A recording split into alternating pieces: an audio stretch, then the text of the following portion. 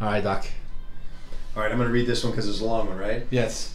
This one says, I am 23 years old and I ran Testosterone 250 1 ml twice a week on Tuesdays and Thursdays intramuscularly. After I finished the vial, I got test enanthate and planned on doing the same thing. So before a workout, I gave myself a shot and I got a headache during my workout on the right side of my head.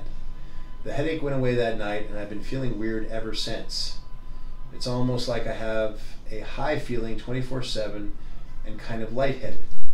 I took the shot on Tuesday and I've been feeling the same, and it's Sunday.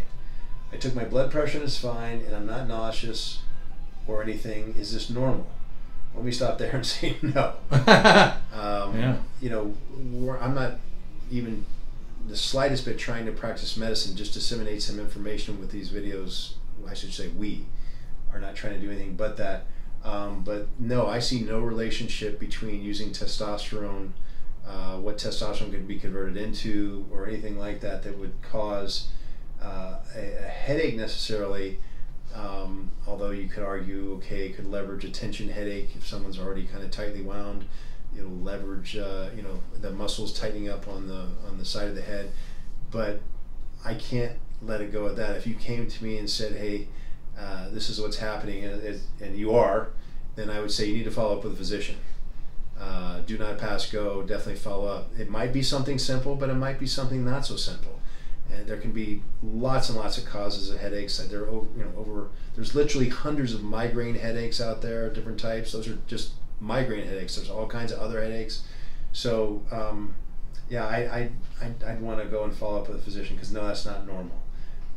To finish the question he's asking, I read online that test enanthate stays in the system for about 22 days. I'm not sure how you come up with that calculation. Depending on what study you read, test enanthate has a half-life of 7 days. If you multiply times 5 to get an estimated terminal half-life, that'd be about 35 days. So I don't know if you mean to ask me if there's any left in the system at that point. I would say probably at 35 days there's nothing left in there, but I don't know where the 22 comes from. I also take fluoxetine or Prozac, an antidepressant for OCD. I haven't had a problem like this before when I ran a cycle for about 3 months on test enanthate. However, my OCD got worse after I finished the cycle. Have you ever heard of this happening to anyone while on test enanthate? So again, and thanks, Colin. No, I haven't heard of this before.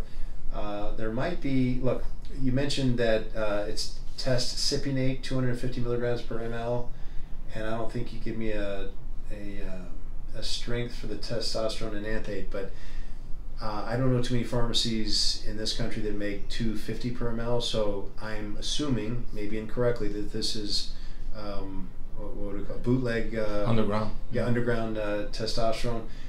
That could be the problem right there. Who knows if they're putting a baker's dozen of benzoate, sodium benzoate, benzoyl alcohol, whatever they're using to hold in solution and also try and prevent bacteria from growing. Who knows what's in there? I mean, that's the problem with underground and bootleg and all non-pharmaceutical stuff. You never know what's in there. You're always rolling the dice, man. And I'm not, giving anybody any grief, but that's the fact, is you're rolling the dice. Yeah. So maybe it's something that's in there. One of the excipients could be an issue. Anyway, bottom line, I would definitely follow through and see if you want to find out why you have the headache. Yeah. Make sure it's not something serious. For sure. Thanks, Dr. Ryan.